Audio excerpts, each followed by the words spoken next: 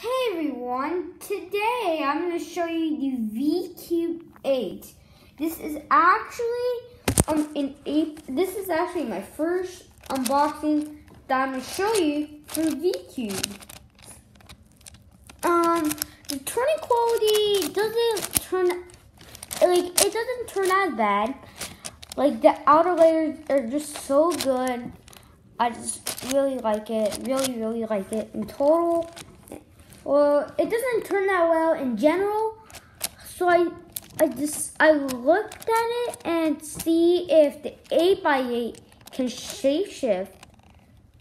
Let me see if it works. If not, then I can try another time. I think the one in black is the one. I didn't get one. I didn't get the one that was on black. I got the one on white. And also it's pillowed. So if the puzzle is not pillowed, then the corners would just basically fall off, obviously. Yeah, corner cutting doesn't too as bad as I thought it would be. So let's do size comparison.